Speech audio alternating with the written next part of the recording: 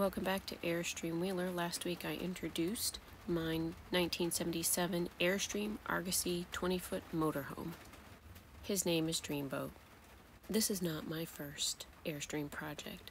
I know for motivation reasons and scheduling I need to front load some of the more unpleasant tasks. I am never going to be more excited to work on Dreamboat than I am right now. It's a nice warm day and I'm applying a heavy coat of aircraft stripper to all the painted surfaces. I find that I get the best results between 70 and 80 degrees, not too hot and not too cold. This process is definitely going to make Dreamboat look worse before he gets better.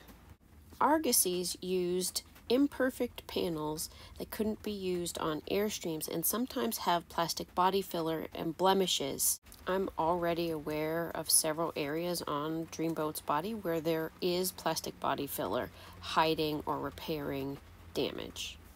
I think my strategy moving forward on this project is going to be to really just sort of embrace the damage. I'm going to strip all the layers of body filler off and then polish out the scratches and just accept the fact that he's not perfect.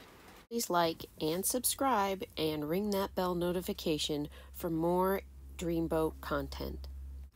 I will be stripping and pressure washing Dreamboat several times to get the desired result. Plastic scraper is often my tool of choice for those stubborn paint spots. In order to replace that side panel, I know that I need to get Dreamboat adequately stripped. It won't be a perfect job, but it should be good enough